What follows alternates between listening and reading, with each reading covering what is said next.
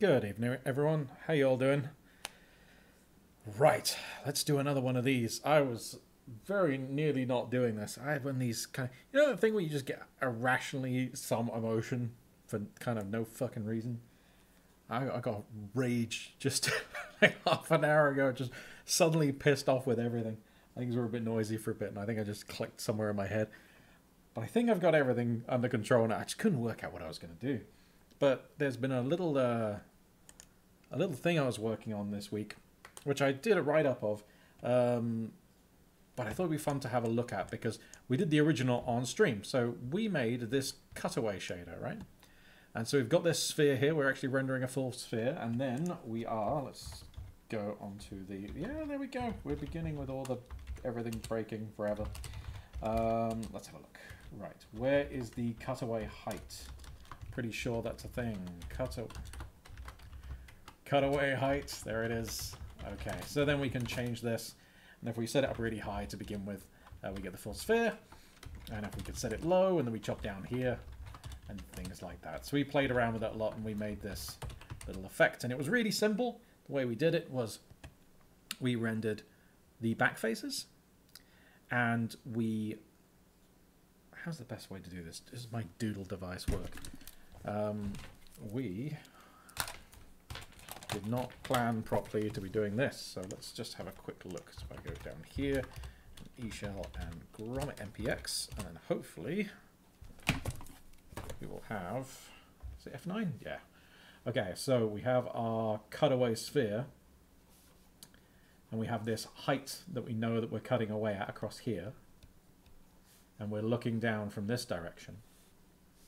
So we extended this line, like whichever fragment we're at, we projected it back along the view ray until the y-coordinate was equal to the cutaway height, and this is the world position that we wanted it to be. So we calculated this value, and then we textured the top of it based on that. And when you do it everywhere, it gives you this wonderful effect like you're looking at the top of an object.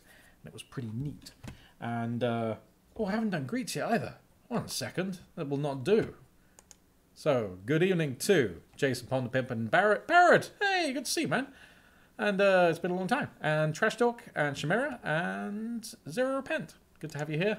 And to anyone that isn't shown in the list, hello. Right. So yes, this was cool.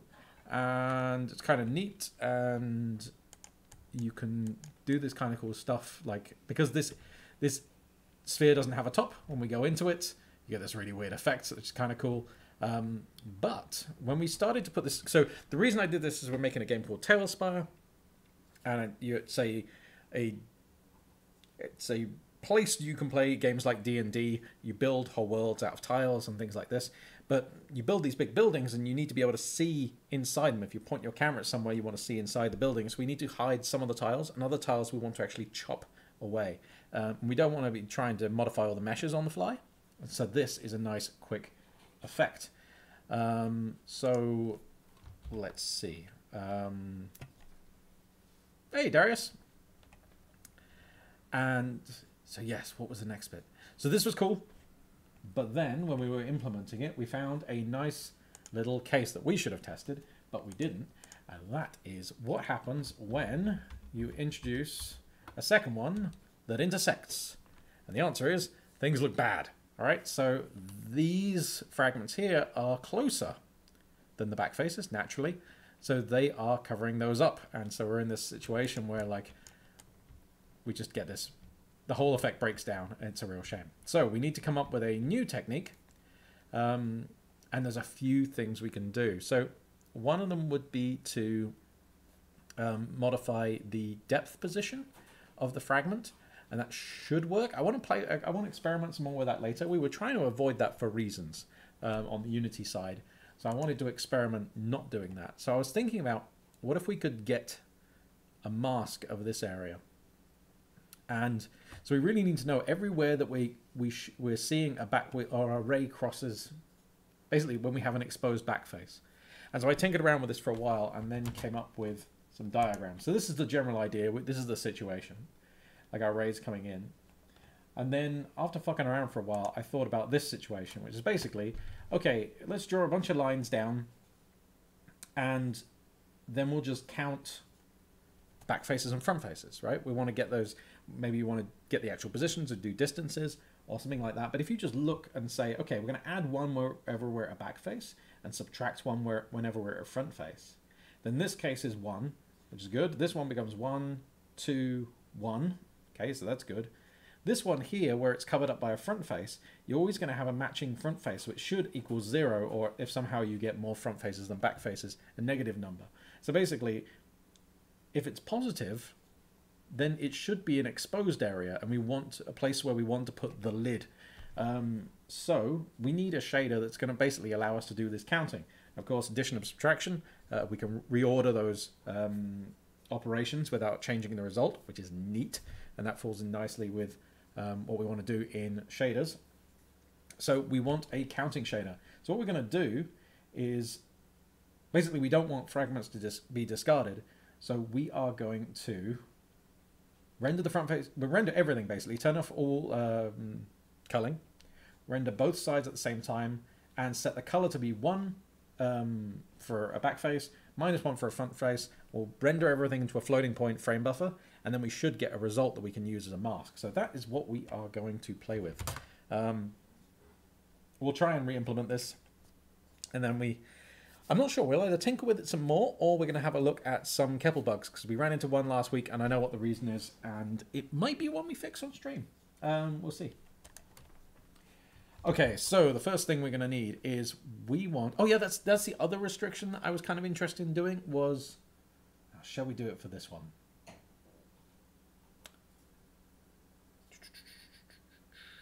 I was interested in having an object that represented the cutaway. Yeah, let's do that as well. Why not? Does that make it... Makes it a little more complicated, but not by much. Okay, let's look at that first. We're just going to hack and slash on this thing and see how it goes.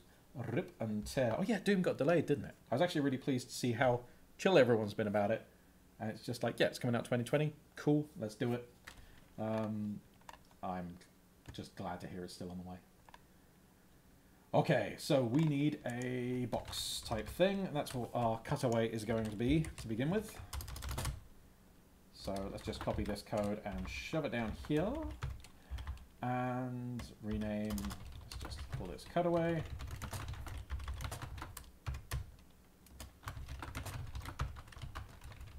And we'll pass in the size, and it's just going to be a float instead. Let's just say it's 40, and check the size is a single float.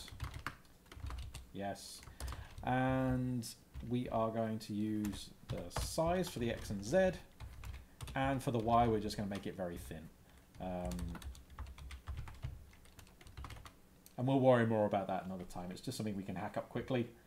And this type. Okay.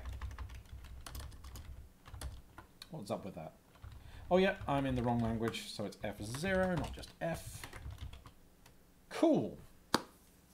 Right, so that's our cutaway object. Also, we don't want to push it onto the things list. We're going to handle this separately. And we are going to return the object itself. So let's just do obj. And yeah, I think that's a start. Right, so let's go back to here. We're going to make a variable to store our cutaway. Def var cutaway. And then in reset, we're just going to go and make this with some other stuff as well. So setf cutaway to be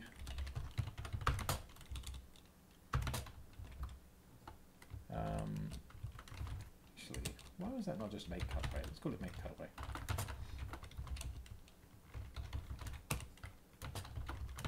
And I haven't enabled concurrent hints. So that's good. Right, and let's just place this at well, we'll place it at the same height as we've been having that cutaway. Let's have a look at that. It was at 12. So we'll do it at 0, 12, 0, and leave that size there. And it's called cutaway. It is amazing how much worse you get at stuff when you're frustrated. It's just, it's really rough. Right, so let's get here and just test this by doing draw, cutaway. Oh yeah, draw, and we have to pass in a camera, don't want current camera. Does that work? Okay, cool. So we get a nice thin object we can use for our cutaway. And the reason for this shape thing is we might actually want like a cut a sphere out of a scene, or more likely we want to let the artists control what the cutaway shape is going to be and the fall off and all that kind of stuff. And yeah, so we'll use a shape. I think what we'll do actually in game is either make a plane that's, well, yeah, a mesh that's just one-sided and curved. So it's like, what do you call it? It's not a plane because it's not flat, but it's like being inside a sphere and looking at the outside. You've got that one skin and that's it. Anyway, whatever that is, we'll probably do something like that. Okay, so now that's done. What we want to do is render this and then throw away anything that's closer. And we want to then do the summing and stuff like that. So we're going to have to render this stuff into the depth buffer. Hey, Barrett. Yeah, I'm on today. I've been really bad at announcing these things recently. Yeah, stuff has been on my mind. I think I might take tomorrow off from work because I'm working over the weekend. So I think I might just have tomorrow off. If I do, there's some Lisp stuff I do want to play with to do with UI because that's been, it's been sitting in the back of my head for weeks now. Yeah, it has been too long, man. It's good to see you. Okay, so we are going to create, let's if we're going to render this cutaway object into the scene but only use it for cutting stuff away, we don't need the visual aspect of it, we just need to write into the depth buffer. So let's do that. Let's make an FBO that's just depth FBO, and then depth I think we're gonna have a depth sampler as well. Okay, let's do that. And let's go to reset FBOs and let's set this up. Oh, I jumped too far. That's impressive. Okay, here we are.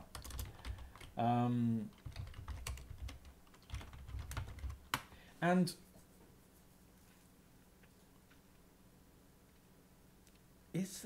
might be worth just using the same depth buffer that's being used for the scene itself.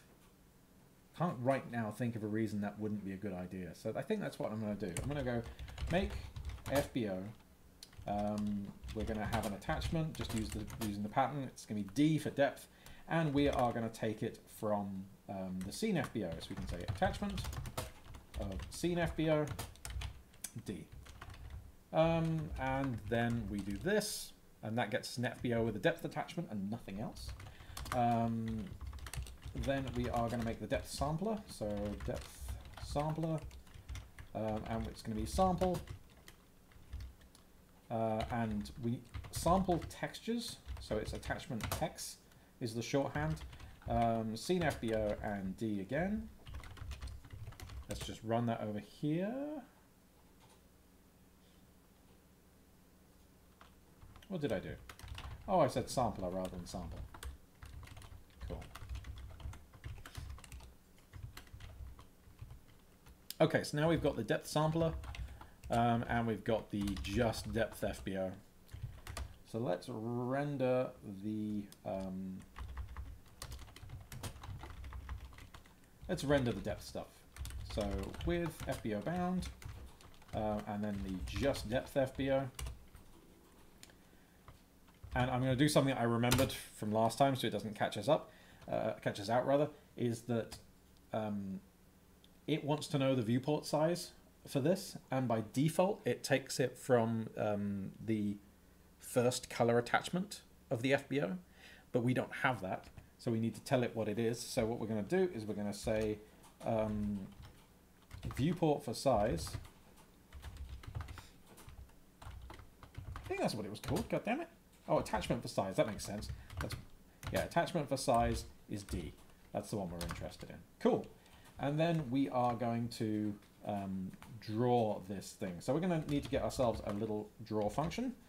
So let's go to things again and go down here. Currently we were using the draw method that's used for all things, which is this one. But we're going to have a slightly different setup. And so we are going to open the render file and go and change things.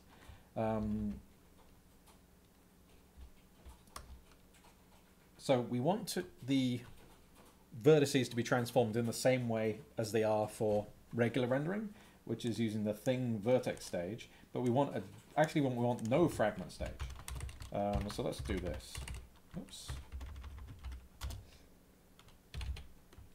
Can I do? How does that work? Yeah, there we go. So luckily, not too many weeks back, we added support for having for writing just to the depth buffer, and we do this by setting fragment to nil, and then we can set our vertex stage, and this will be just right depth pipeline. Let's take that. We can come up here, and the thing we're drawing is going to be the cutaway.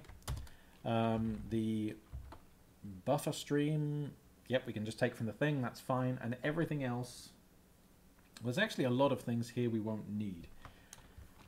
For example, let's go have a look at this. The only uniforms are the model to world, world to view, view to clip, and scale. So we don't need this, or this, or this, or this, or this, or that. Okay. So that actually should be the method we use.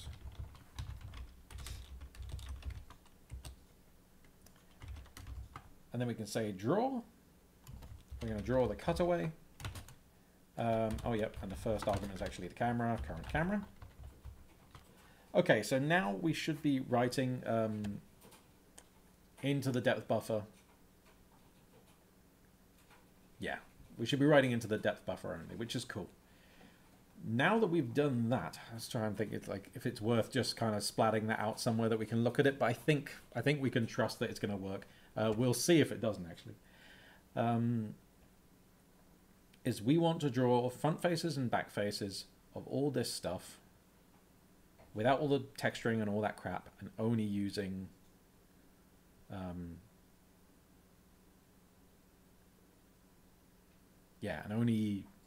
only doing that addition thing we were talking about. So, okay, right. So we need another FBO because we need to write that result somewhere. So we'll make one of those. It's going to have one floating point texture attachment. And what else do we want to know about it? I'm going to check up on the chat soon. But the other thing we need... Oh, we're going to want to use this same depth buffer. That's really... I'm not sure if we need to share this depth buffer with the scene. It's not going to hurt. But at the same time, yeah, we'll see. Maybe it will hurt, actually. Not sure.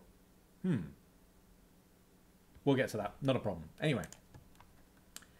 Let's see what's going on in chat first.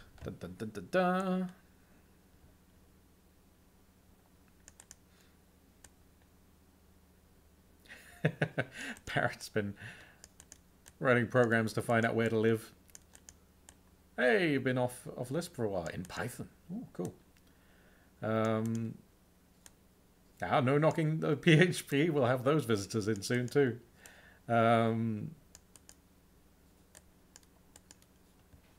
Excellent. Okay, so drink of water and then FBOs.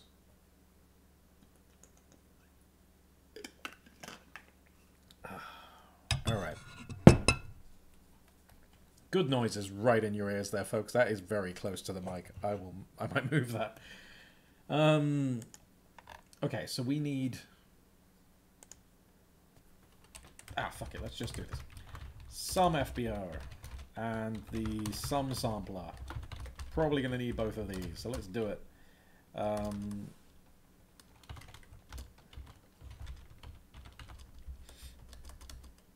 should be freeing these two, but I'm not. Right, some FBO is going to have the same depth attachment, but we want a different... Now let's see if I can remember how to do this. Can we just leave the dimensions? Will that be filled in? I know I want an element type of float. And then that should be that. Let's bring up the REPL and play around with this stuff and see what we get. I'm not sure why that jumped down the screen. Okay, so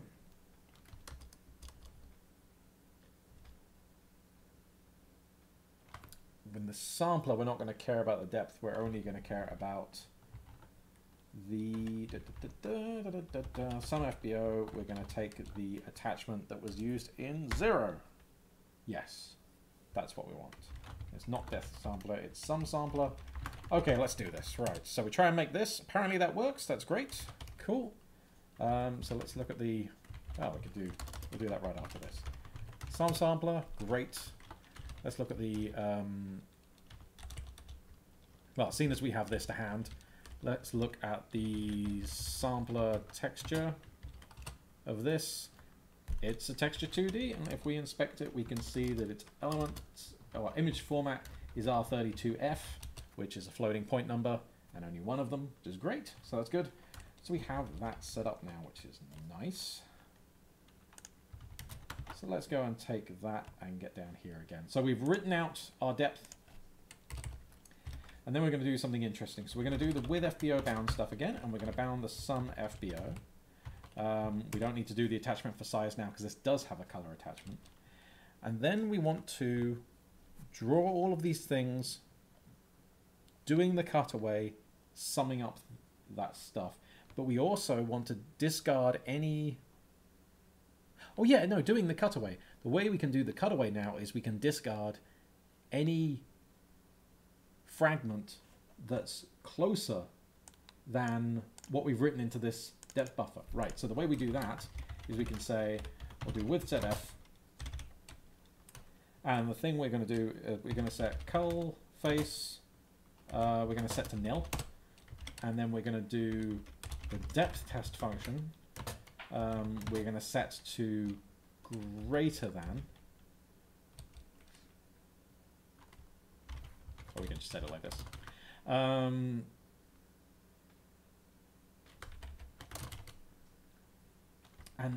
what else? Cull face, depth test. Feels like there should be something else in there as well, but I can't remember what it is. Nope, it's not coming to mind right now. Let's have a look. Not cull face, not depth, clamp, format, range, mask, depth mask. Yes, depth mask. And the reason is, when we're doing this, we don't actually want to write into the depth buffer. We want to read from it, we want to test against it, but we don't want to write into it because we're just using that right now to store the cutaway, and that's what we need. So, that'll be cool. We may be able to get away with writing this in, actually. We'll experiment with this later. Okay, so now we need to... and we've got to draw things slightly differently. So let's loop through all this stuff again. Loop through all the things that we need to draw. The only ones we want to cut away are these. So I'm actually going to do the same. This check down here. We're going to say when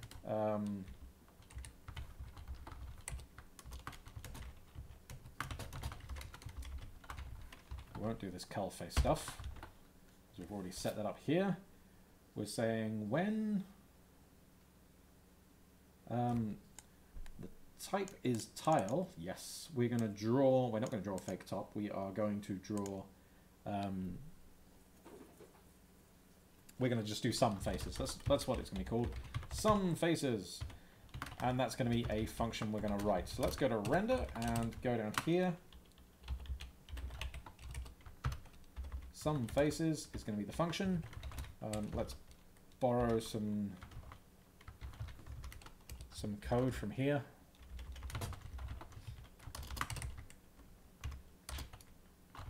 Yes. Let's do this.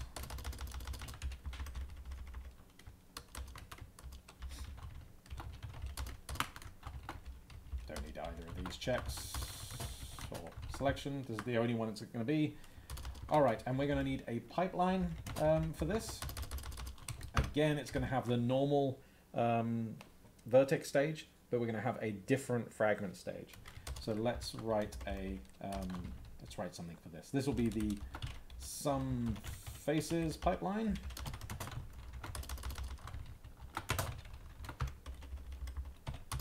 And we're going to have something here. We'll get to that in a minute. So defun G sum faces F for fragment in this case. What do the other fragment stages look like? Well, they receive all this stuff, don't they? So let's copy this because we're using the same vertex stage, so we're going to get the same data passed to us. I'm going to get rid of all these uniforms for now because I don't think we need them yet. And then what are we going to do? We are going to need to check which face we are, right? So I think there is something, in fact, I looked this up. GL front facing, cool, that's what we're looking for, front facing. And it's going to return true if the fragment belongs to a front facing primitive. And when it's front facing, we want to do -1, and when it was a back face, we wanted to do 1. And that's going to be the lot. So this should be our fragment stage, which does all the summing that we want. And vec3, vec3, vec2, oops, vec2, mat3 is the signature we're going for. And there's this. Right, let's see if we've managed to make something that is working.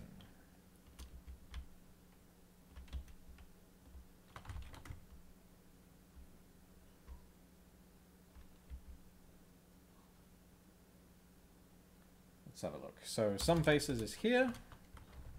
Compile that. Okay, apparently it's already running.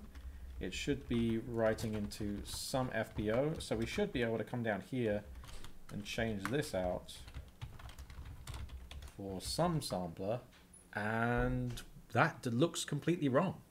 Oh, I know why. Right, so we haven't actually set up the blending stuff. We need to do additive blending for us to be able to add together these ones and -1s and get some kind of result. So let's have a look for that now. In play with verts, we're going to scroll up. We're going to make ourselves a little variable just here. Def var additive blend, and then we go make blending params. And the way we do this is, okay, yes, mode RGB and mode alpha are both func add. And then let's look at the documentation for this. The valid values for the other stuff are all of these. And I think what we want to do is say 1, which means we're going to be multiplying the source by 1 and the destination by 1 before we add them together, which is what we want. So let's just take these. And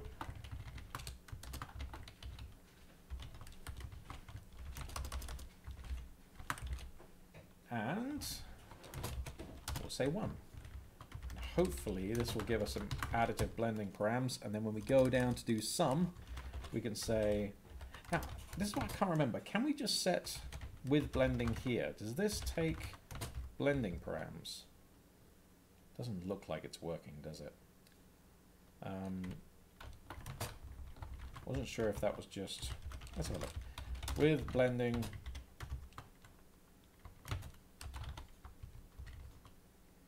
that is not the result. Oh, wait a second, we're not clearing this thing each time. Okay, right, so we've got some issues here. First off, we need to clear that. Then we come down here and clear this.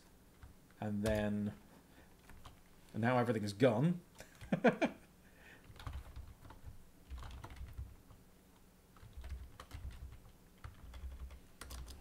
That's interesting. Okay.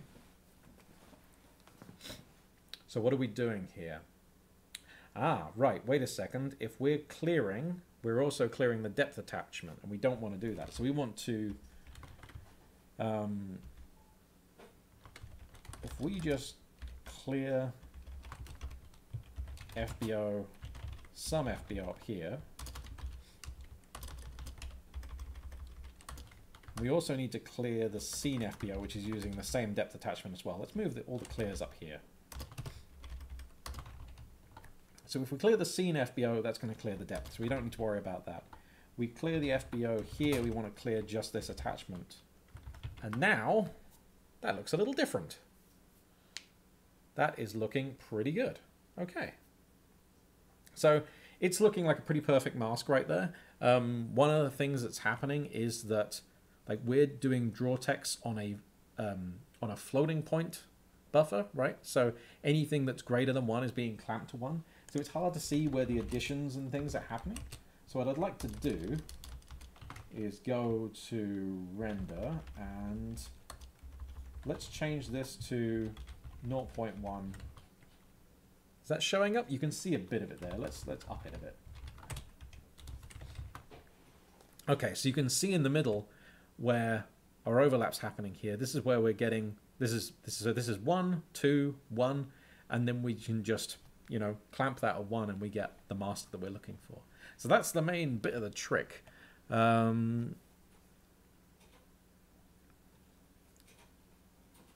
I'm seeing some interesting chat in chat.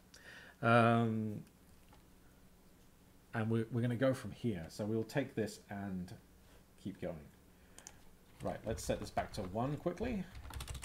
And then I'm going to drop into chat again and see what's going on.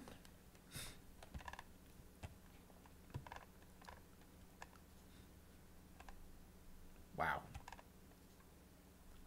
Barrett, it's been a while. We've got some catching up to do. Right. Some Ruby conversation. Sondriel saying...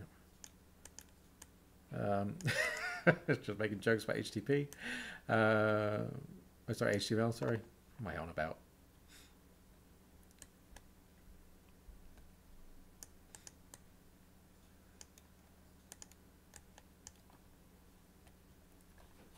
People battling with different languages.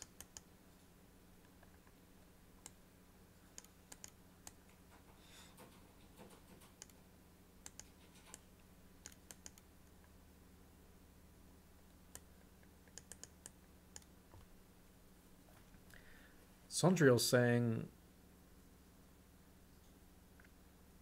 oh, that's interesting. So which instructions are you messing with that have got interesting characteristics on Steamroller? What's the project, by the way? That sounds neat. That you're having to care about that stuff. It's that's really cool.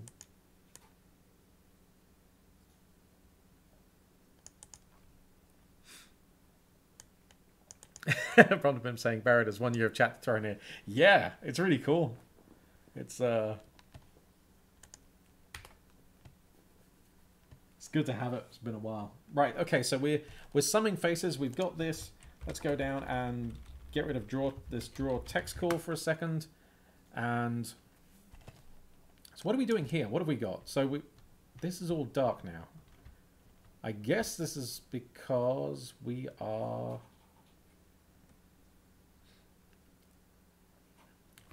Well, if this is in our depth buffer, then everything further than that is getting thrown away, and there's nothing being drawn here.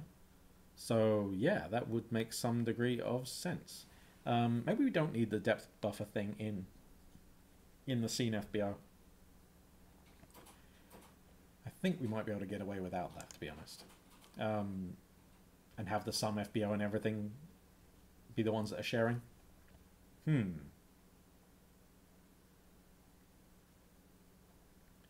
then we're going to draw the... So we're going to draw the tiles coming cutting away based on the contents of the depth buffer. Yeah, okay, so we're going to separate those out. Wait a second. Let's go tweak this again. Let's bring the REPL here. Let's put this over here, and then we're going to go up to reset FBOs. All right, so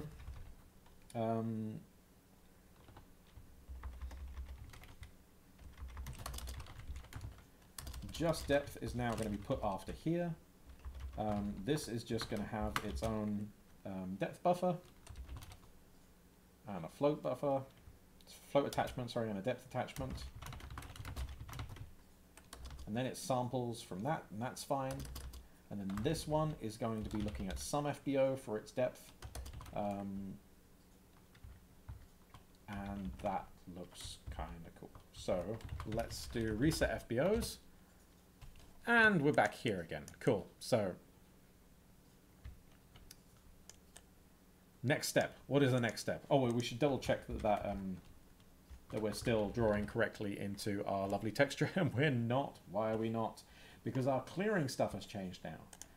We want to clear all of that. Yes. Cool. So that will clear all the attachments, and this will clear all those attachments, and that is good. All right, so now when we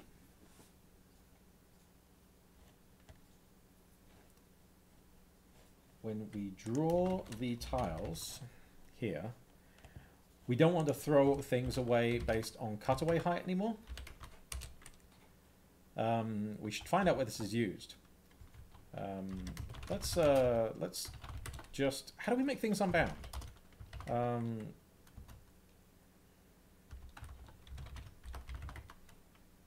Nope.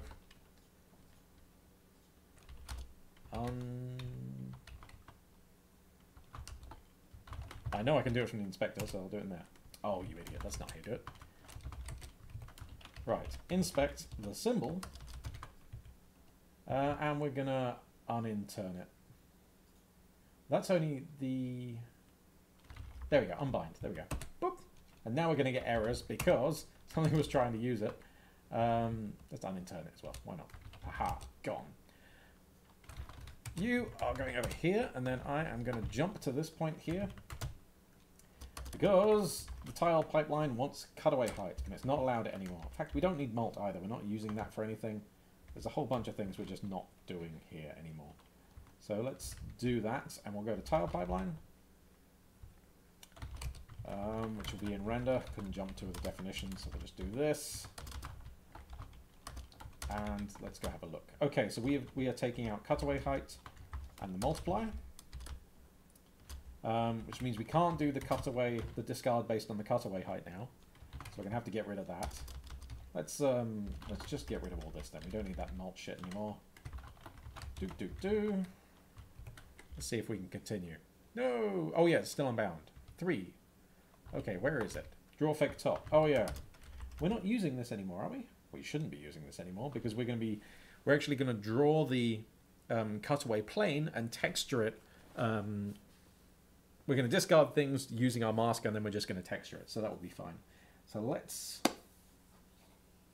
get rid of this altogether.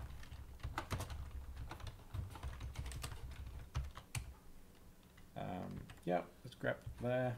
We're going to get rid of this. Oh yeah, does it use anything interesting? Is the fake top pipeline. Okay, so fake top sampler and cutaway height, and oh, it's in render, isn't it? Fake. Fake top frag stage. Let's get rid of that. Fake top pipeline. All that kind of stuff. Draw fake top. Get rid of these. Continue maybe. Bam. Okay, so now these are complete again, which is annoying, but it'll do. We will check our draw text again to make sure that we're still getting our mask correctly, which we are, which is good. So we haven't broken anything yet except that last rendering part. And so what we're going to do is we're going to take the depth buffer, we're going to pass it to here when we're drawing these things. and we're going to throw things away based on what am I say? Based on the contents of that depth buffer. Let's just have a look. Okay, so where's our depth sampler? I'm actually going to move these to the render file for reasons. Not good reasons, but reasons. And when we're in draw, we actually want to pass in. So the tile pipe. Oh, is it just for the tile pipeline? Maybe we only need it for that then. Yeah, let's do that. Let's just do depth sampler. Depth sam is going to be this. We'll do this, and it's complaining, hey, there's no argument depth sam. There will be in a second. We're going to go render, and we're looking for tile pipeline. We're going to go to the fragment stage, and we're going to pass in. Oh yeah, I have it.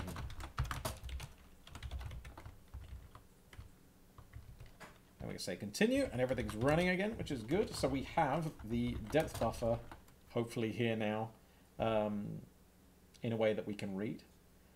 It would also be good if we could get if we had the size of this viewport, and then we're going to use that to look up in this. Oh my god, why can't I speak? Anyway, we're going to do this. Viewport res is going to be a vector 2. And we're going to do this. We're going to say viewport res is the viewport resolution of the current viewport. Okay, so now that's being passed in as well. And let's see if we can put this together. So we are going to, so we're going to call it cut depth is going to be the x coordinate of sampling the texture depth sam based on DUV, which is going to be our UVs for our depth thing, and that's going to be let's have a look. So we want to get, we should just be dividing whatever our position is by the viewport resolution, I think.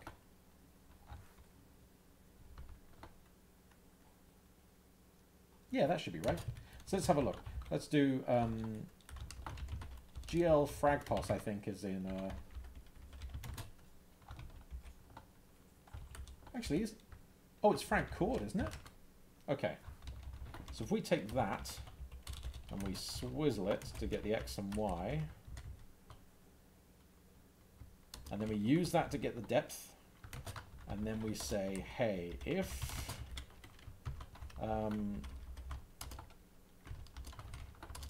what is it going to be? If the z coordinate of GL frag chord is less than depth, then discard. Something like that.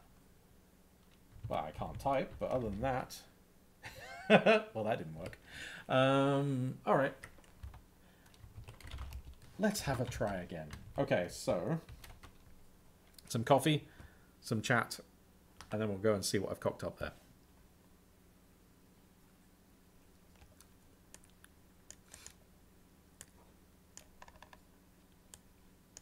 Oh, some filthy C++ jokes going on.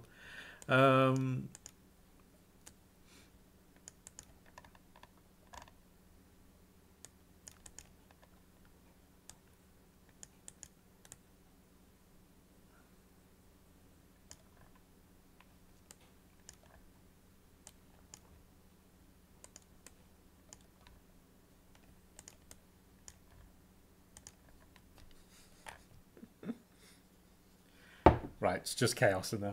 I'm just going to let it scroll by and enjoy it while it's happening. I won't try and read it to you all. Right, so if okay.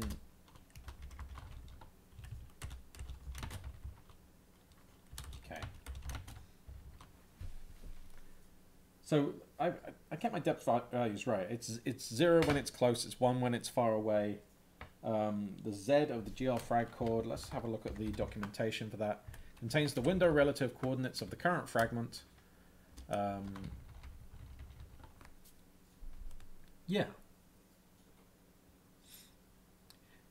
The Z component is the depth value that will be used for the fragment's depth if no shader contained any rights to GL frag depth. Right, cool. So we could have just used GL frag depth, but that's fine. So I suppose the question is this even vaguely correct? Are we passing that in? I suppose that's one question, isn't it? Are we passing that in? Right. Tile.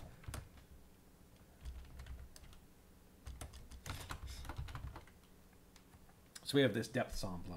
It'd be kind of neat if we could just see what's in that. What happens if we do a draw text on that? I don't know if that'll work or not. Or if it'll be visible. Let's just play with verts. Let's do a draw text on the depth sampler. Hard to see what's going on. Do we have a color scale? We do. I would kind of like it to be able to just take a value, but it won't. That was done anyway. So color scale is 10. Continue. That is not a float 4. That is very correct, but also you should have just accepted it and made it into a float 4. I would have been happier with that.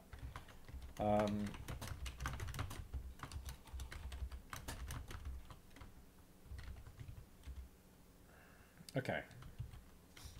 What's kind of frustrating is it looks like there's nothing in there, which is a bit annoying.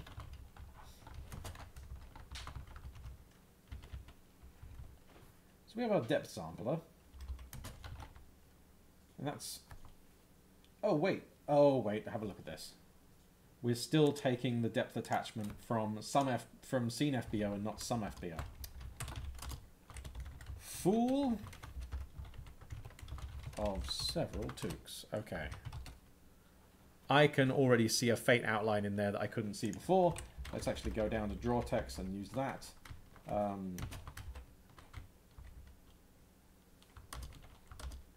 It still doesn't seem like this scale thing is working very well, I must admit.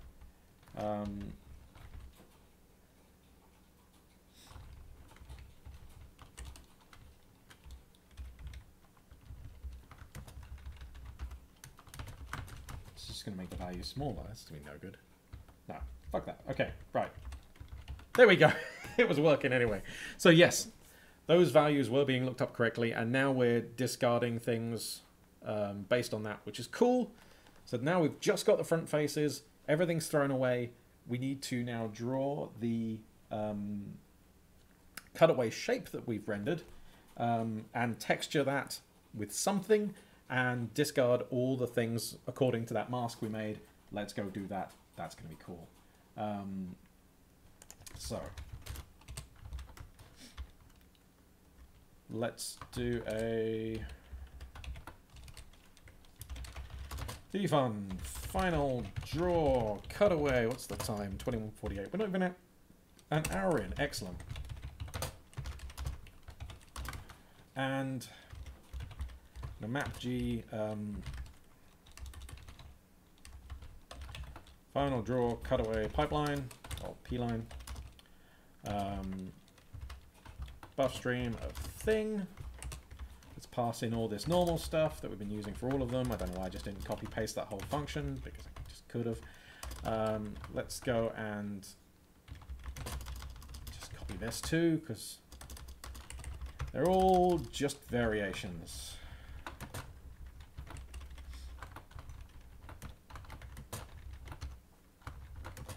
Final draw cutaway fragments. Okay, cool. Right, so we're going to pass in some uniforms to this one though. The uniforms are going to be,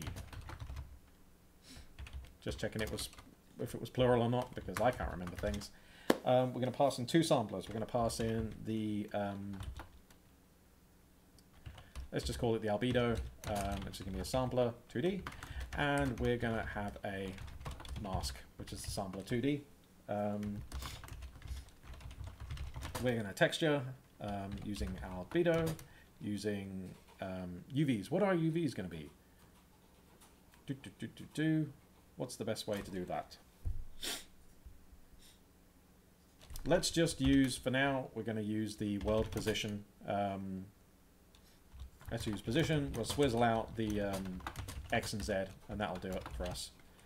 Okay, so we've got that, and let's just stick that in there and make this and compile these things, and then go here. Then after drawing all this stuff, we're going to draw into the same FBO. We're going to say final draw cutaway using the current camera, using the cutaway.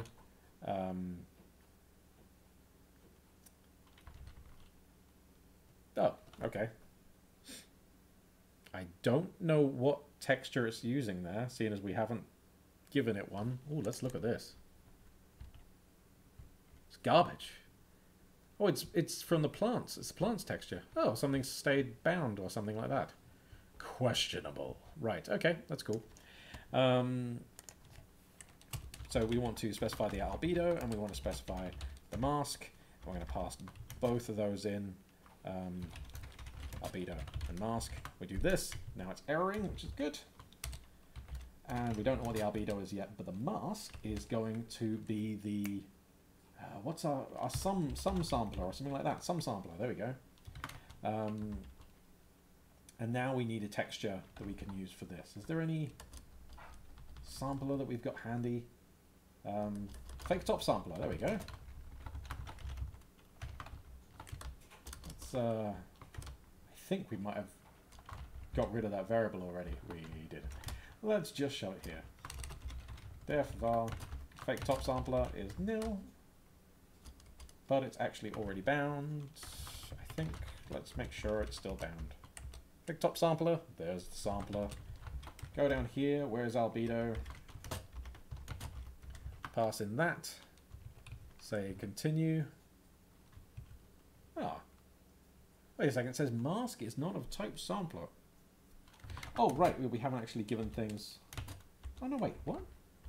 Okay, let's go in here. Oh, yeah, we haven't specified it. All right, so albedo and mask. Say continue. Okay, so there's our texture. It's a bit high frequency at the moment, so we are going to go into this, and we're just going to divide this by 10.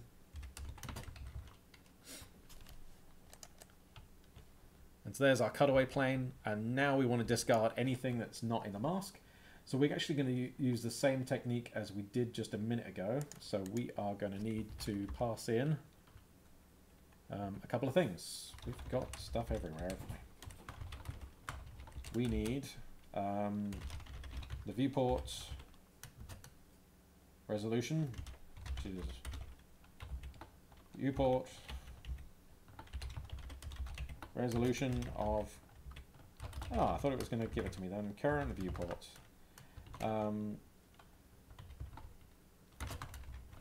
Let's do this, and it's going to complain, hey, that key doesn't exist, so we'll go and add it now. Go here, it's viewport res, it's a vec2, and we're going to do the same sampling as we did before. So it's going to be mask UVs is going to be the swizzle of the GL frag chord. We're going to take the X and, wait a second, what are we doing from that? X and Y, yep. And we are dividing it by the viewport resolution, and that gets us our UVs.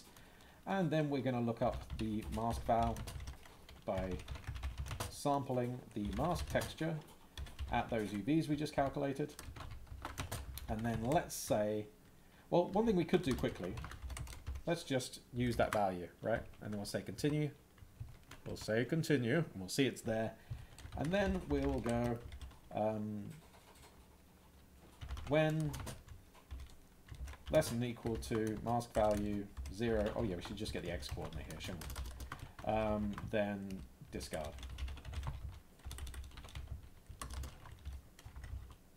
And then we have a nice little top, and we have no intersection problems. And the nice thing is, because that's a mesh being rendered there, we have normals for it. We can shape it however we like. We can put normals on. We can throw every effects that we normally do at it. And for our advantage for us in Unity is going to be that then Like it can receive shadows and all that kind of stuff in the things that are already, in ways that are already handled. So that's neat. And for Metian, if he's watching, we better commit this. Yay! New cutaway effect.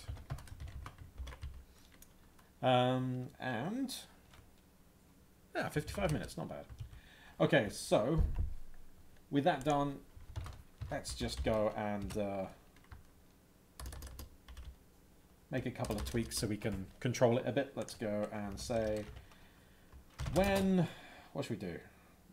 When someone's holding down the, so when keyboard, button, input source is the default keyboard, the index is key dot left alt, I think should be fine. Yep, there.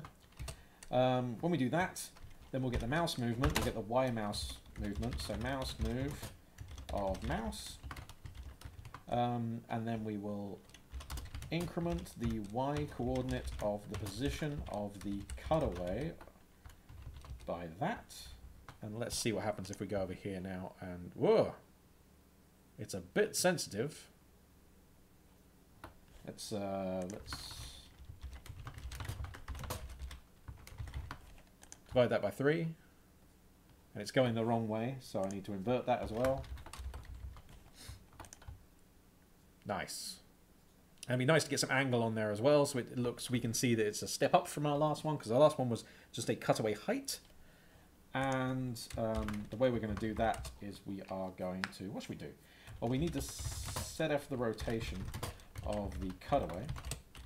And the way we're going to do that is kind of nice if we had an angle. Let's just shove a little cutaway angle up here. Def var cutaway angle 0.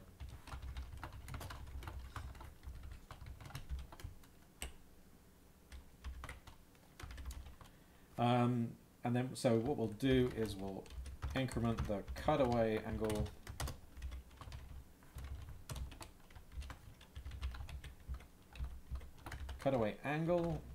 no, not there, using the X.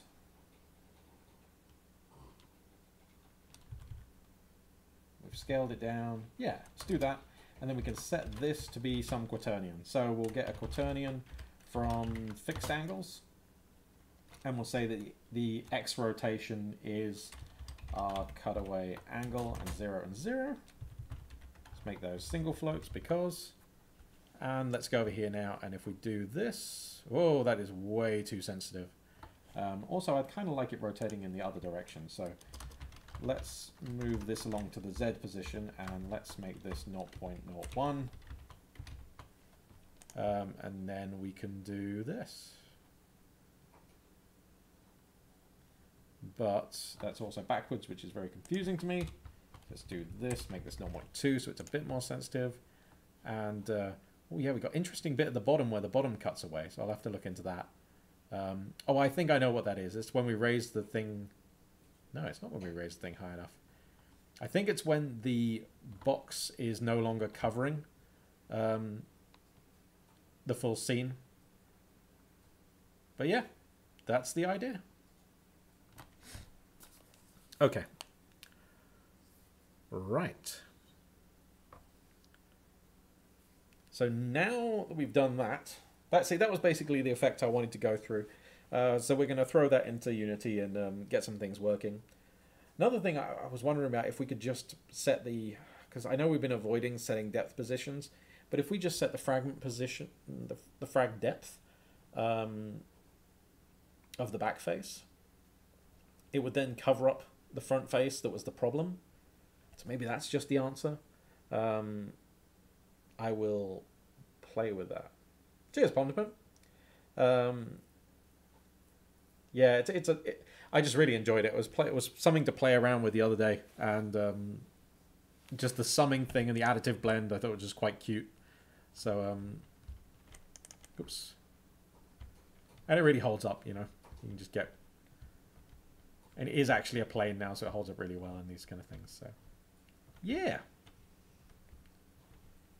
Neat.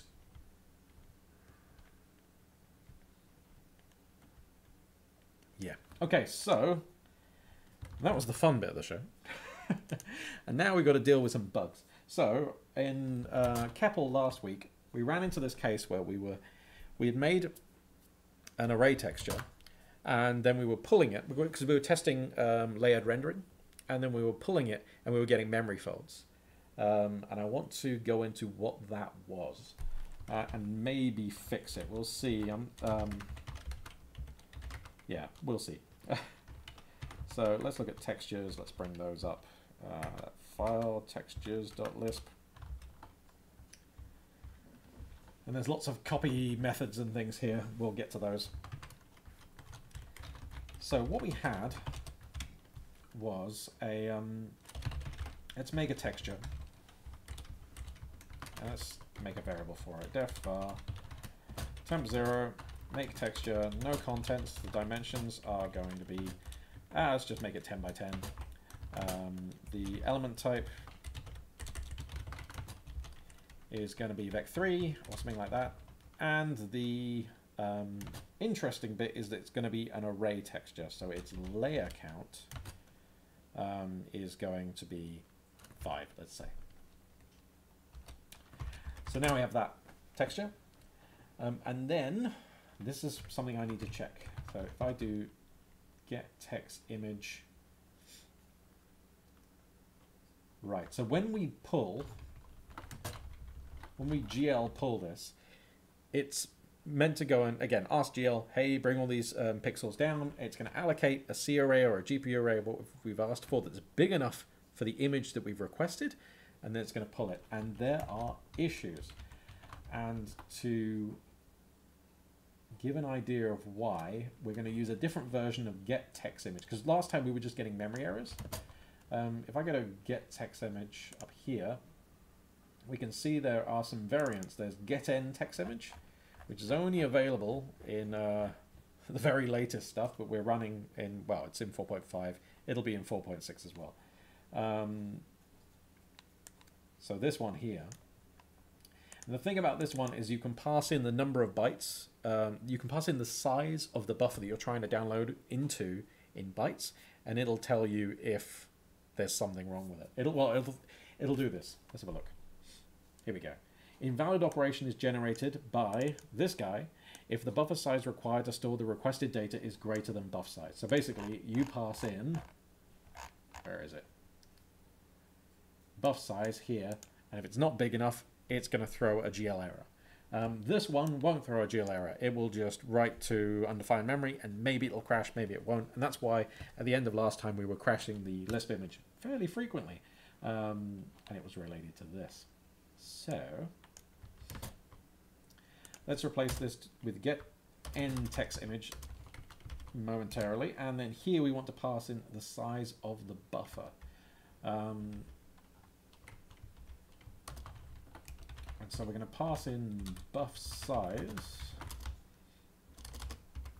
here, and then we are going to look for everything that's now wrong because of that. Like this. Why is it not showing? Oh, 1 second. Yeah, that one's fine. Okay, so yeah, now I've got buff size in the mini buffer. Let's have a look. Okay, so I want to pass in C array byte size. Am I not able to do that? So let's do this. CEPL.types. I'm pretty sure it's in there. C array. Come on, what are you? Total size. C array.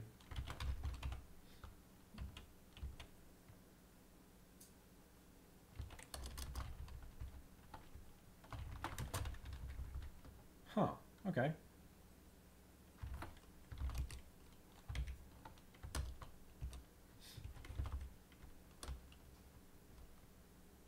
Pointer dimensions total size. Total size will be basically the product of the dimensions, if I remember correctly. All right. Fair enough. Let's. Oh no. No, there's element byte size. Okay.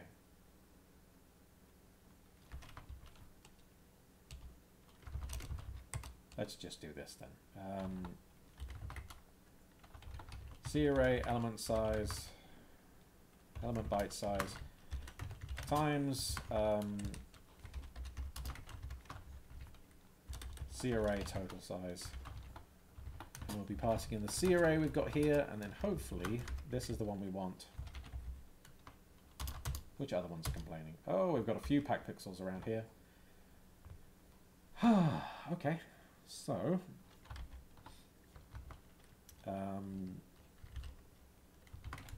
let's go and do that there as well, because it seems that we're using a C array here, DST, DST.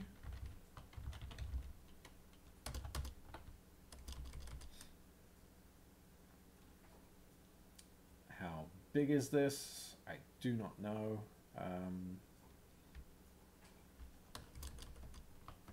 Oof, okay.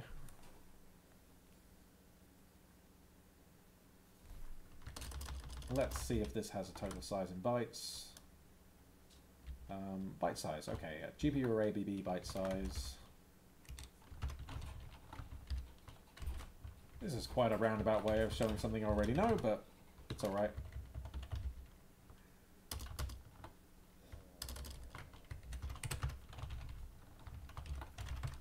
Byte size dest. Okay. Oops. Where did that go? God damn it. Byte size of dest. Okay. Hopefully that's all the errors gone now. Let's try this. So we have our thing, and if we do pull G of temp 0, we should get an operation error. This is from get end text image, and I've been through the steps to prove that that was due to the size. And the reason is really fucking stupid, and it's a combination of A, GL's API is bad, but also, how the hell didn't I notice this? You'll notice from GL get text image that you can specify the target, the format, the type, the destination, and the bitmap level, but you can't specify array layer, you can't specify cube face. So there's no way that it's pulling down just one if you're not telling it what it is. What it actually does is return everything at that bitmap layer, at the bitmap level, which is fucking ridiculous. So when we're trying to pull just one image from an array texture, we're actually getting the whole array at that bitmap level, which is very frustrating. So what to do? We're not going to be able to do something good. The reason for that is we come down here and we can see that this is the only one that's supported in all the versions that we want to support, which is like 3.3 and up. Well, we support GL Core in CEPL. So we want something that works for all of those. We can use get texture image for 4.5. I think there is a way of doing it. Actually, that one's in itself isn't going to be enough. So I'm not sure what the... There is some function, I believe, that allows you to pull just one image, but I'm not sure which one it is. But this is a pain. So what we're going to have to do is either take the texture and copy the data into another GPU object, like a buffer, essentially. We're going to copy the contents of the entire array to the buffer, and then we'll download only the bit we need. Or we download the whole thing and then do the copy on the CPU side. And I'm kind of inclined to do the latter. And the reason is I really don't want to be creating extra GL objects in the middle of the frame. And, well, that's the thing. This is not going to perform well regardless. This is not going to be something like, oh, yeah, you want this in one of your core loops. So we're going to have to kind of say fuck it and do something that's predictable. And I don't want to have to create a GL object just to do the copy and then the download and then get rid of that object. So what I'm thinking of doing as well is just pull the whole thing down and then copy the chunk out, which sucks. But that is what we're going to need to do. So let's have a look in what is going, because I'm sure there's some comments about this.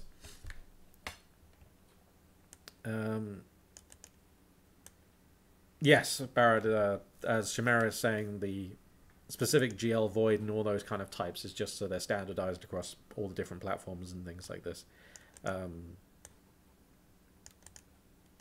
Yeah, get end text image is new in 4.5. It's crazy. Like it should have been there from the beginning, and I mean, it's also my dumb fault for just not reading properly.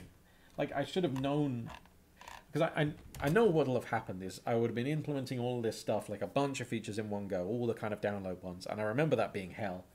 So I think I was just plowing through it and not seeing the obvious thing, which is like, hey, you aren't providing enough parameters to do the thing you think you're doing. So yeah, that's fine.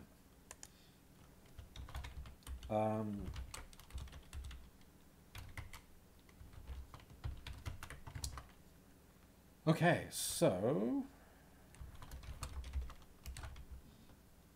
let's just have the thing in the background going again because it's nice. There it is.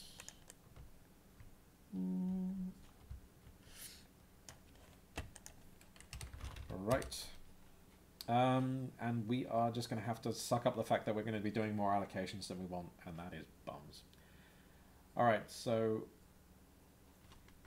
let's just look at this. We've made some modifications to use get ntext image, which we don't want because that's only on 4.5, so let's get rid of that. So we compile all this code, recompile again because there was a style warning because some signatures have just changed.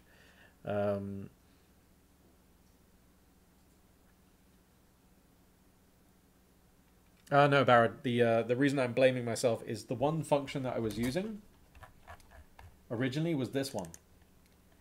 And when you look at the signature for it, you can see that it only has, other than for the like destination and the type of the data you're reading it, that you're packing and unpacking, it only has an argument here for specifying the bitmap level. But to identify an image, which I thought was what I was downloading, for certain kinds of textures, you also need a cube face and you need an array layer. They're never mentioned, so I should have known something was up, but I didn't. So that's the issue. So we need to go and look for packed pixels from texture, and we're going to have two paths basically. We're going to have to look at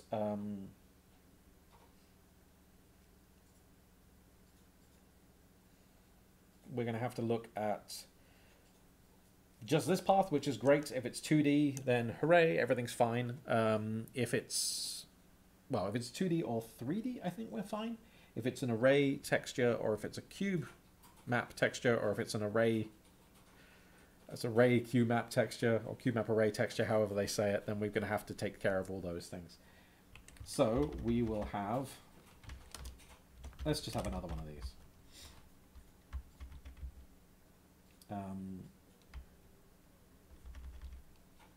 Pack layers from layered texture.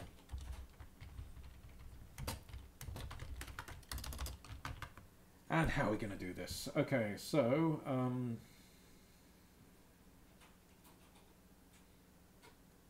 I assume that a lot of this is going to be the same, and it's only going to matter when we get in here. In that case, we'll merge this function back in. But for now, it's good to have a bit of space to work. So we bind the texture, and then we want to... okay, wait a second. So, yes, this is where we're meant to write it. This is the row alignment. So what we actually need to do is take whatever the size is. We kind of do want to know what the size of the thing we're pulling down is, because we're going to need to multiply that by the number of layers inside the inside this. So layer count is going to be let's have a look. GPU array T, and we have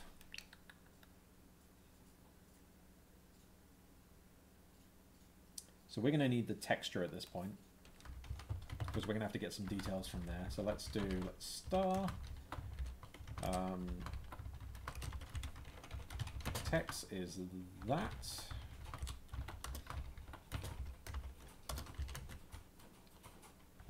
And then we're going to go, so it's going to be texture. Right, and then we're going to have cubes. So if it's a cube map texture,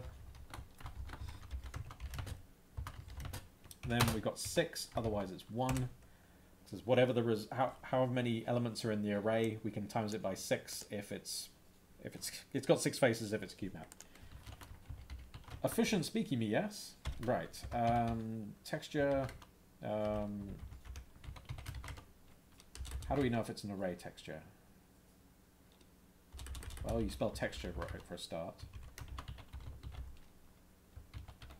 Layers? Layer count, there we go.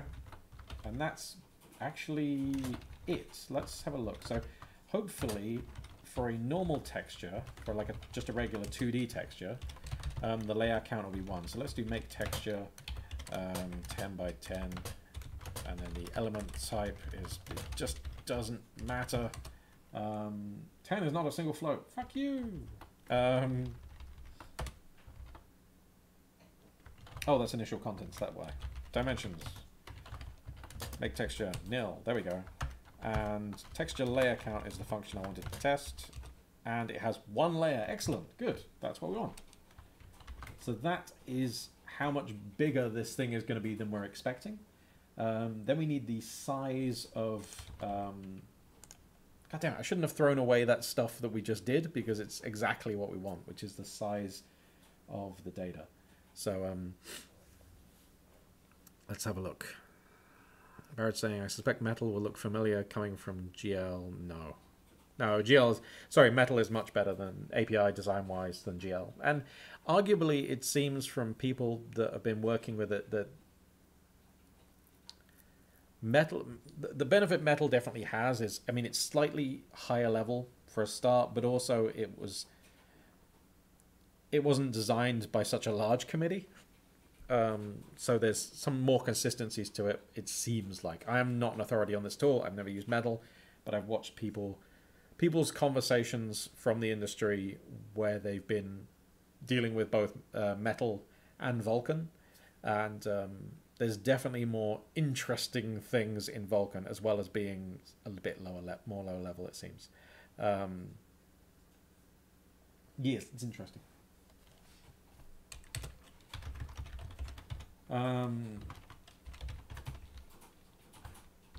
So we'll have a single image byte size. And this is one of the questions. Are we going to have to worry? Can we just multiply this size by the layer count?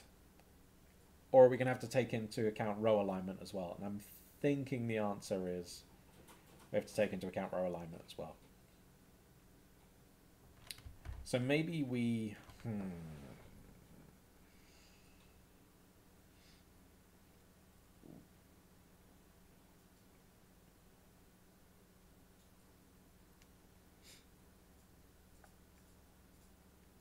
I'm just trying to think about this.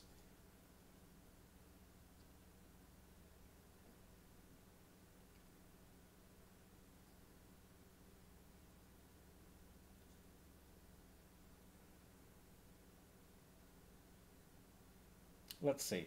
Let's see what we can do. We'll prototype with this, and then off stream I'll clean things up. I just want to get started with something, so... Okay, so let's get texture from text array. Then we'll get the layer count. Let's push this around here. So temp size is just going to be single image byte size times the layer count. And then we are going to need a buffer. We're going to need something to shove this in. So let's have a look at CFFI, and it has with something, hopefully. With foreign object would be what we want. And it's going to be the temp pointer. It's going to be of type uint8. It's going to be the count is going to be temp size. You have to say count, I think. Oh no, optional is count, temp size. And now we've got a block of this size. Then we'll do get text image. using this pointer. And that's going to unpack that properly into this thing, which is great. And then we're going to have to copy the bit we want using memcopy. I think I might have put it like this. Okay, maybe not, like this. How did you write it, you fucking idiot? Okay, maybe it's not that.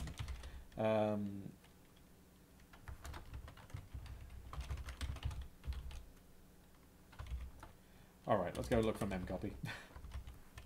But we are going to need to copy to this from some CFI ink pointer. Come on, Chris. Ink pointer. Temp pointer. Some stuff. Okay. Grep. Memcopy.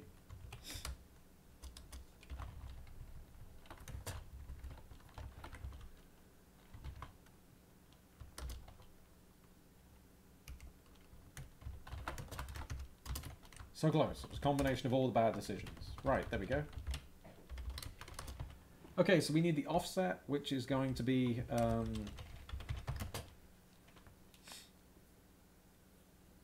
we need to work out which layer we're pulling from. Let's have a look what's going on here.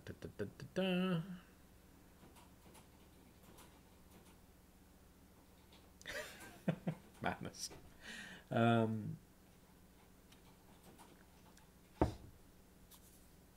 Okay, where are we? 2222, nice. Okay, so we just need the offset to what should be the start of this. So it'll be GPU array T layer num of text times the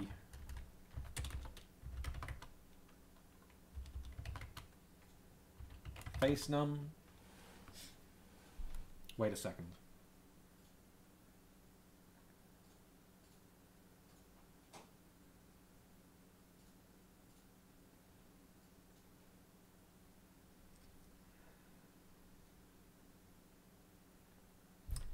What is the face num for a normal texture, actually?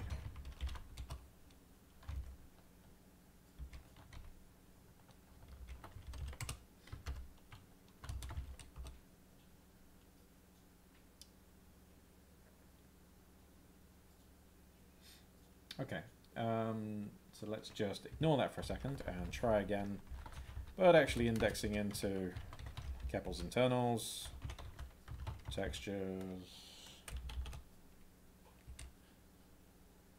Oh, come on. Oh yeah, we need a GPU array from that texture. Fine. Let's get the default texture, sorry, default image from that. Okay, so cube face num is 0.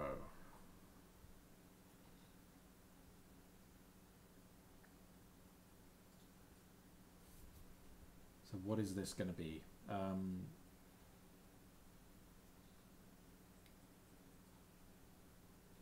So we actually need the face count.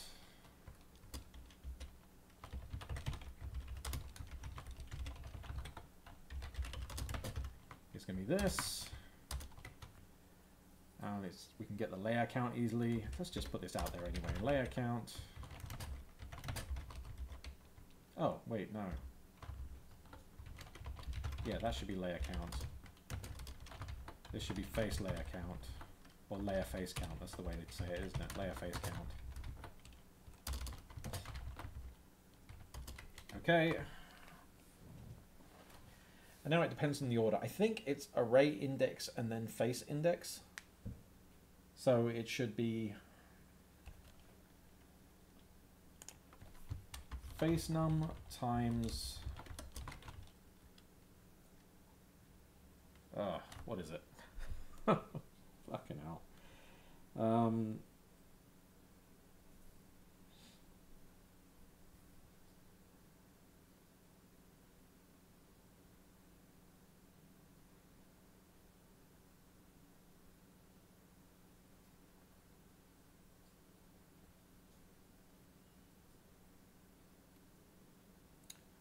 This is why I shouldn't do these things on stream, because I get stressed because I know this is incredibly simple math, and my brain's just not obeying.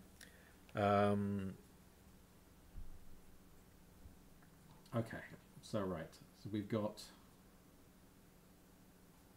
Let's work out which face, the index into the face we're interested in. So the single image byte size times the face number is going to be the offset into a cube map, for example.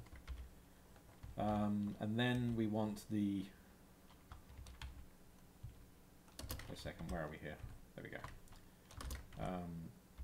It's interesting. Okay, there we go. And now we need the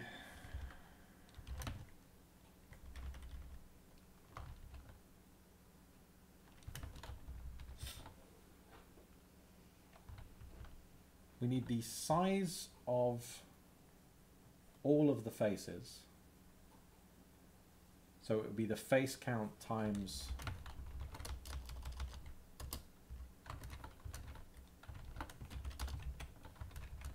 single image byte size, and then multiplied by which layer we're at.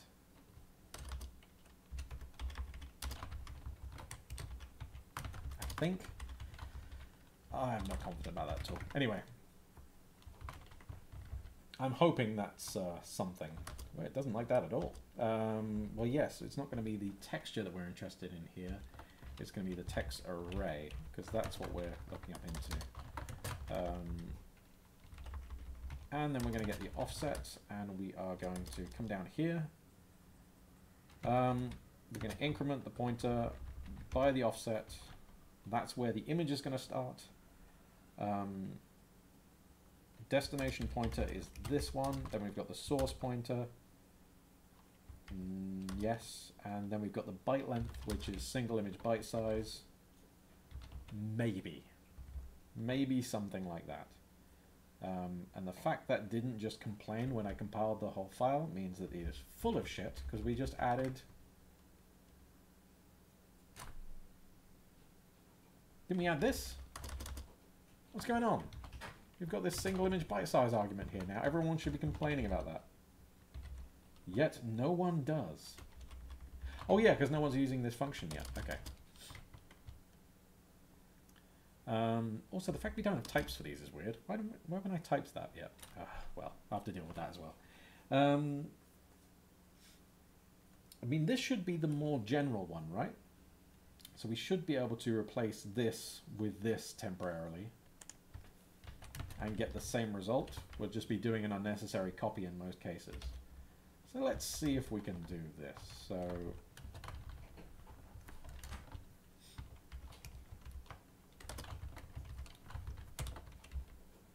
there's one, pack pixels from texture, yes.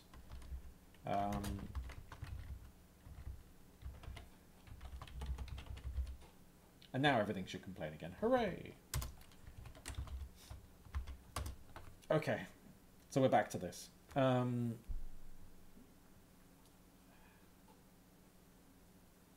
So we make a C array, we make it with those dimensions, then we want the, so we're hoping, if I'm not completely wrong, so I actually need this to be, yeah, I'm just not confident about that. It can't just be the element size times the total size, because we have to take alignment into account. Row alignment in GL is important. So we actually want, I remember there being a C array row size.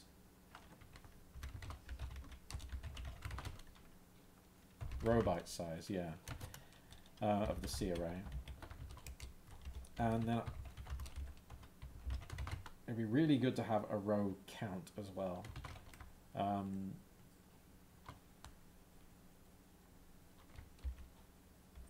I'm not sure how exactly that is stored in here. Might not be. Make C array, initial contents is nil, the dimensions are 2, 3, and 4. And the element type is a byte. That's probably not okay. Yeah. You in date. I don't know why I did that. Let's have a look. Okay, so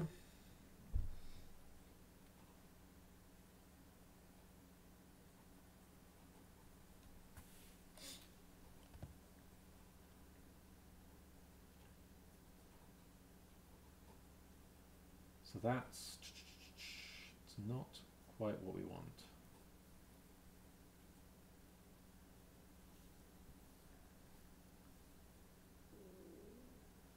So we've got the product here. That's not really what I'm after.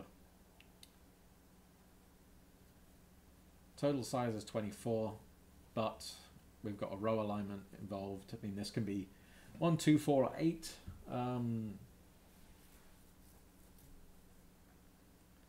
So we actually want to just know, it's going to be 3 times 4, right? So if we have the rest of the dimensions, we know what the thing is.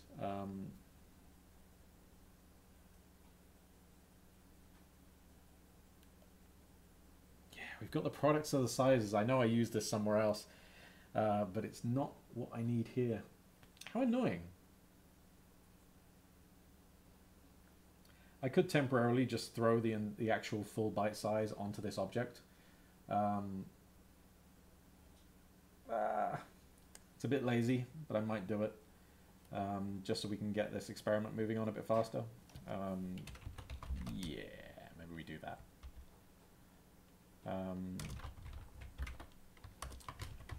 It is not going to like this because these types are structs, and so we're not going to want to redefine that.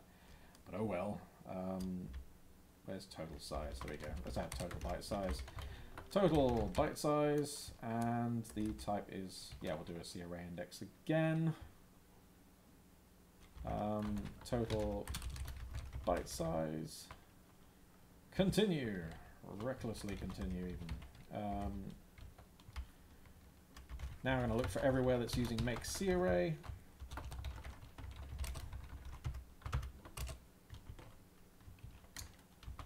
Isn't too many places. Let's look for where that pointer's being made. That's being passed in, so that's not of interest to us here.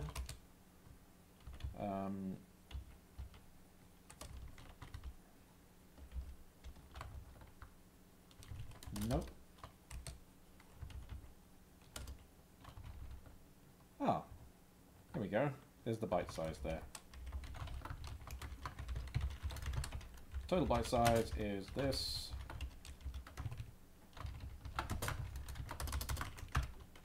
There's total byte size. And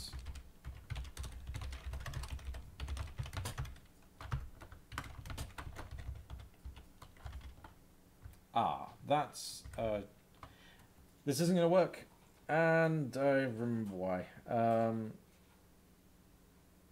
at least I think I do.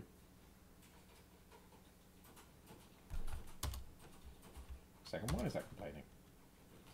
Oh yeah, it's meant to be a let's start, that's why. If we go back to make C array from pointer, it's a bit shitty that we are not able to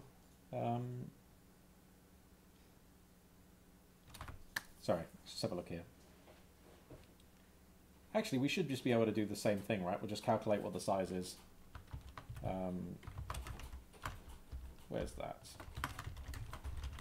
Total byte size is this.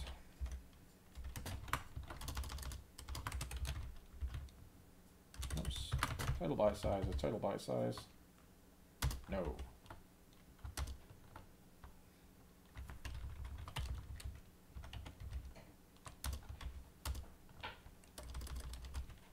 Oh, another user makes C array. Wait a second, it's doing memcopy, so it's, where's this getting size from? C array byte size. Oh, don't tell me there's already a fucking function for it. Of course there is. Of course there is. Why wouldn't there be a function for this, you fucking idiot? All right, okay. Okay, let's get rid of these edits to C arrays and CEPL types, and let's just go back here and go and use the function which we already had for this. God damn it. Okay. No.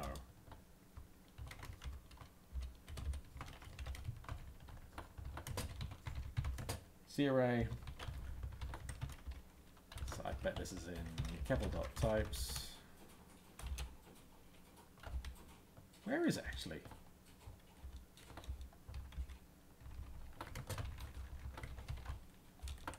We're just looking at it, and now I don't know where the damn thing is.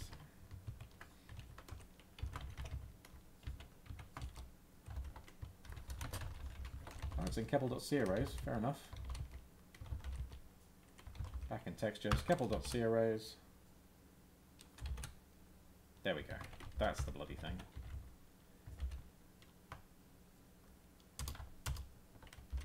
Okay, pack pixels. We've got another C array, BST, and then the other ones. No, we have GPU array, BB, byte size, GPU array BB.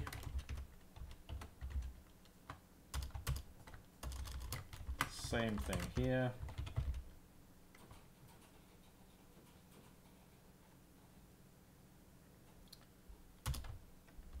Oh no, it's called test. Wait a second, this is... Ooh, wait a second. Pack pixels from texture.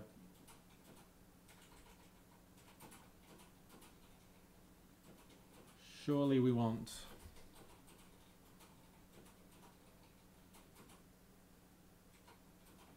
Okay, I think I've been fucking around with this as well. No, so my assumption has been that I can just take the size from the C array, from whatever the destination is, but that's not the case at all. We definitely need to get the correct image size here. So I'm going to have to pay a bit more attention for doing the GPU, like GPU array buffer stuff. To new buffer back GPU array. This one's fine, this one's not. Same goes for this.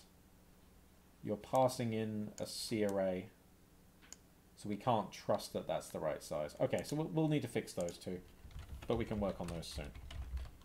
I just want to see if I can get somewhere on this. Let's see what breaks down. So temp 0, full G, temp 0. Ooh, actually, before I do this, I should temporarily use getN, right? Because we want a readable error we can work with. So this needs to be temp size. Right, let's do full G of that. Error during printing, excellent. Oh yeah, we just went and fucked up with the whole we redefined C arrays, didn't we? And we haven't fixed that up, so we really need to go and reload CEPL. Poor thing is busted. It would really help, Chris, if you had actually saved those files before you tried to load it. Let's just do that again. And I will be back in chat very shortly. I've been rambling away for a long time. Oh, Pom-de-Pom, head off. Sorry for missing that, mate. Indigo Silverbell, I did work on the cutaway stuff, or at least I demonstrated the technique that I came up with, that I landed on the other day. So that was a kind of little demonstration at the beginning, and now I'm just kind of tinkering away on some CEPL stuff. Clubsy's saying, I'm so confused. Seeing Lisp code for the first time. How do you interoperate with C? Oh, cool. Welcome, by the way. And Clubsy, so we have a library called CFFI, which is the Common Lisp FFI. And it allows us to allows us to load DLLs. It allows us to allocate memory. It allows us to call C functions and things like that. So you can do things like foreign alloc, you can specify a type like float, and then we can say a count of 10, and this is now a pointer to a malloc chunk of memory that has enough space to store 10 floats, right? And so now we can do things with this pointer. Let's just make a temporary variable, def var temp1 for that pointer. And then let's do cffi memref. Okay, so this is reading a value out of that foreign memory. So temp1, type is float, and we'll look at index 0. And right now we can see that there is garbage there. So we're going to set a value. So then we can say setf, and we're going to put the number 12 there. And now when we read from there again, we can see we get 12 back. And the other positions are still filled with garbage, but our first position has a value in it. So we can start with this, and then again with the function calls and all that other kind of stuff, we can build from there. There's all kinds of macros for defining C-compatible structs and things like this, and they work with all these kind of things. So you can define a C struct, and then you can use that type here instead of float or int or whatever you're doing. And yeah, it's pretty complete actually, and as you can see, it's very easy to play around with, even from the REPL and stuff like this, which is quite nice. So a lot of the things, unfortunately, this is an awkward time to come into the stream because, again, I'm just hacking away on a project right now. So I'm really glad you asked the questions, because otherwise I'll just be rambling away to myself and doing all this other stuff. But yeah, we're doing a lot of foreign code. So I make this library called CEPL, which is an interop library. It's a wrapper around OpenGL to make it feel Lispy and to make it nice to play with from the REPL and stuff like this. Yeah, CFFI acts as an adapter. Like you'll have seen FFIs probably in other languages as well. Like Python has an FFI. Most languages have some way of interoping with C. CFFI really, so there's different implementations of the Common Lisp standard. So like the one I use is called SBCL, just happens to be a nice fast one, but there are other ones, and a lot of them have their own FFI features built in, and so CFFI wraps around the top and adds loads of helpers and things like this. So it's really nice, and yes, there's masses of that stuff in here.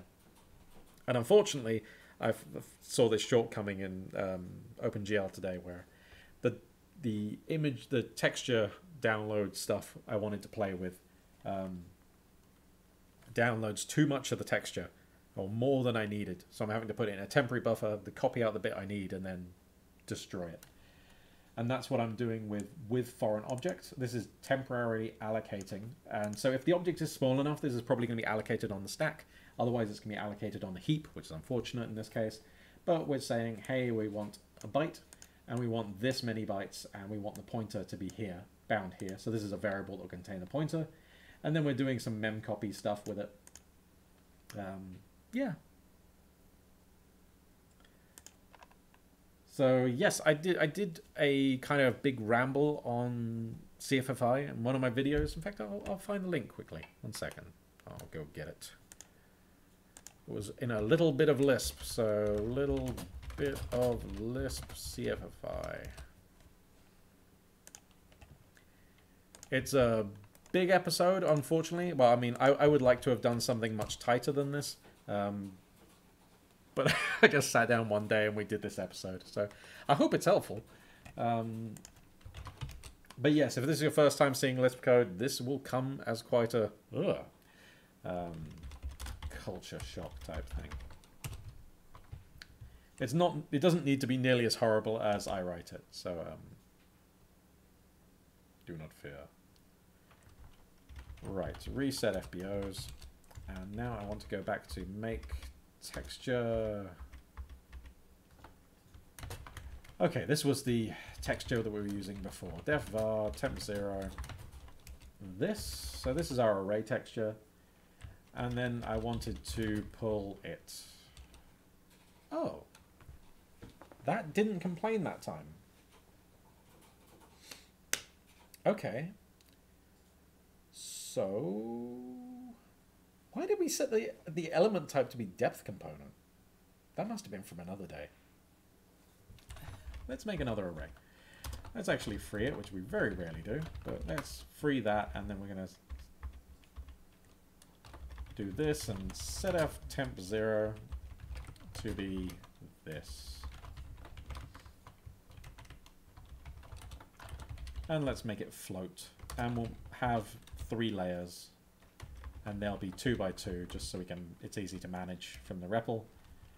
So temp 0 is that, good. And then we can pull G. Oh yeah, of course, pulling the whole texture is fine. Oh, wait a second, what are we doing here?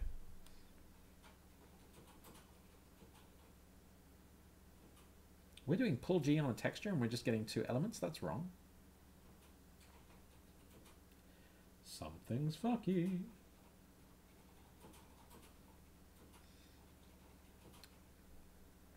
Right, let's have a look. So what I actually wanted to do... Oh no, now I'm confused. Now I'm going to have to go look at this. So pull G of texture. Is this going to be another bug? Probably.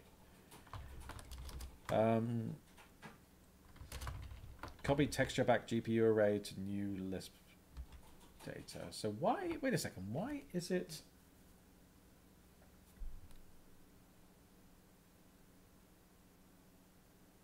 That can't be right. Oh, right, so the default behavior is if you just pass pull G a texture, it'll grab the first image from that texture and download it. I don't entirely like that behavior, but at least I can live with it. Yeah. Do we have texture still open? No. We'll get back to that. But this hasn't outright crashed, so let's see if we can mess around with this a bit.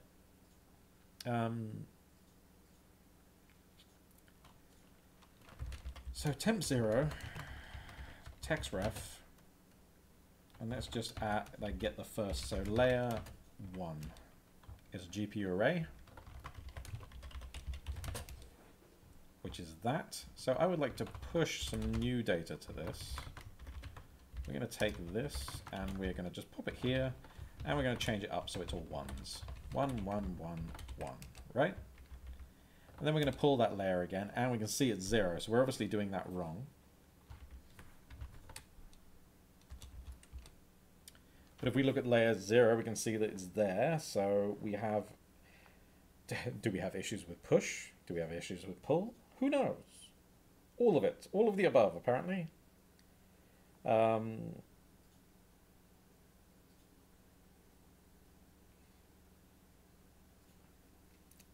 Boy. Okay, so we could pull the full texture and do something with that then maybe. See where the data actually is.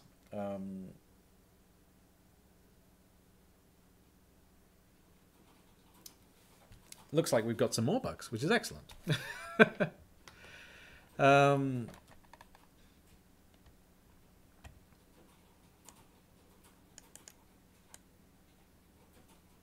Okay, so I'm trying to track here one of the questions. So Bag is saying to fix that, i.e. to make your own function to do just what you want, would you tweak something in the compiler? I'm not sure which function you're talking about, Barrett. So if you're talking about the one that pulls the stuff, we can't change the GL spec. So we just have to work with what we've got. And so what we're going to do is just, we have a thing that pulls down too much. So we'll pull that down and then just copy out the part we need. If there's a function I want for my, like if there's an addition I want to the shader language that we work with. So like, let's have a look back and render again. These GPU functions, for example, that's going through my compiler. So that's stuff that we can hack on, and we definitely do that plenty. But we're not having problems with shaders right now. It's just with, yeah, the API we've got to GL is missing some really obvious stuff. And that's compounded with the fact that there are bugs in CEPL, and I need to fix those up. So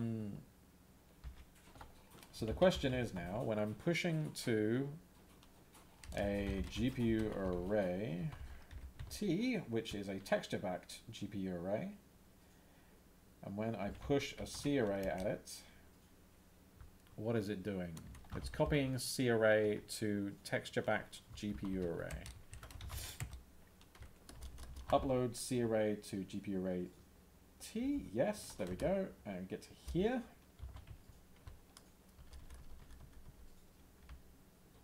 And so when it gets in here, we've got this GPU array, right? Bam, bam, bam, bam, bam, bam, bam.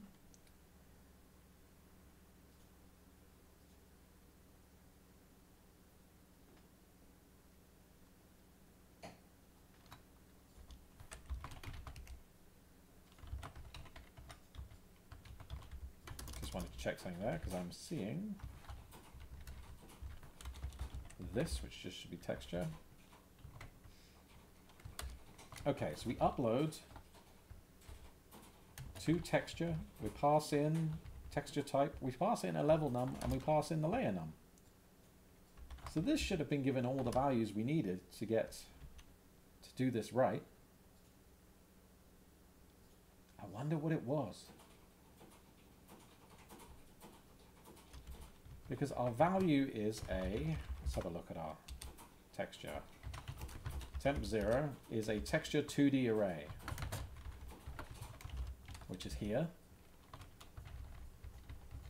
And that has to use text sub image 3D. Yes, where the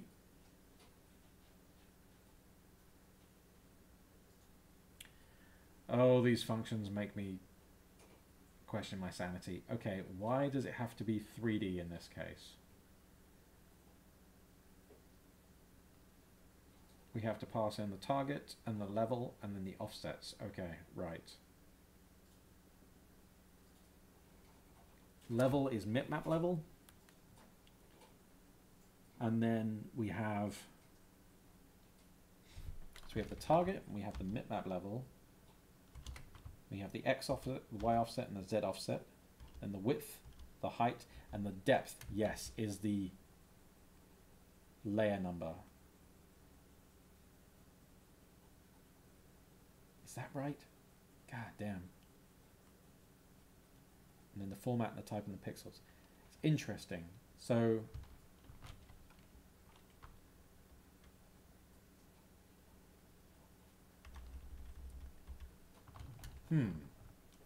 now I have to go and have a look at this as well.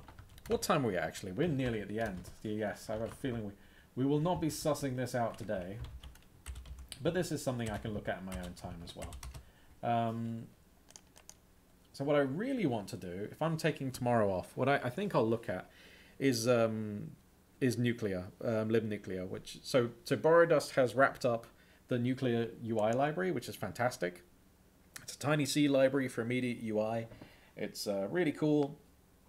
And originally it had some kind of C code packaged with it, which was the basic kind of fallback renderer. Just like if you didn't bring your own stuff, if you didn't bring your own renderer, it would use that.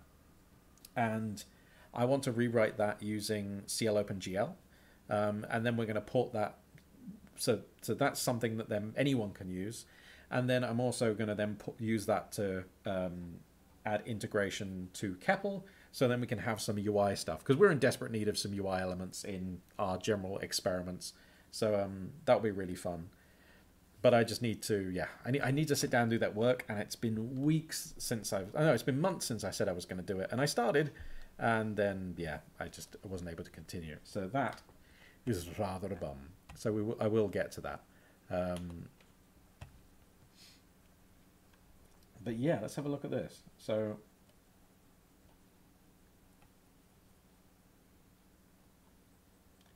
specifies the texel offset in the Z direction within the texture array. So we're uploading, okay. Specifies the target to which the texture is bound for this. It must be a 3D texture or what we're using, a 2D array texture. And in that case, see, this to me specify the depth of the texture, something which that almost sounds like the if this is the size, this is the we're uploading a slice, right?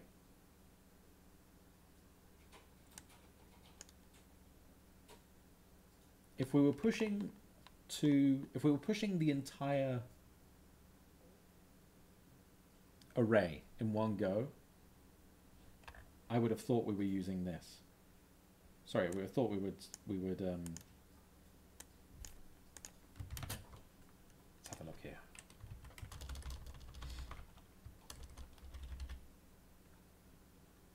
I'm thinking this might be this and this might be this.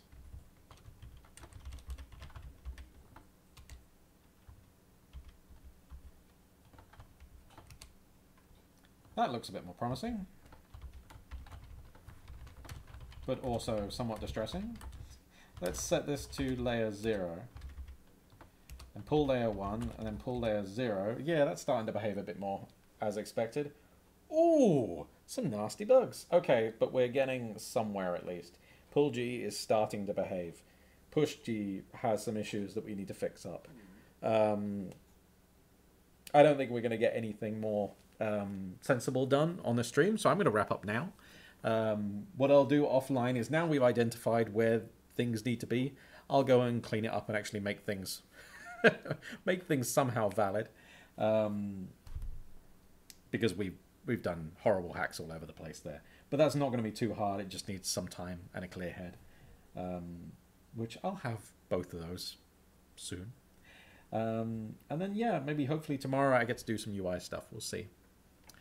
Right. No, I'm not going to head off to IRC now. I'm going to go and I'll probably have a gin and tonic actually and just try and decompress a little. So thank you so much for stopping by. I hope this was somewhat entertaining. And if not, my apologies. I'll catch you next time. Ciao.